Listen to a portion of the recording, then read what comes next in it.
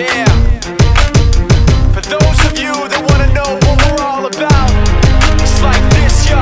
This is 10% luck, 20% skill, 15% concentrated power of will, 5% pleasure, 50% pain, and 100% reason to remember the name.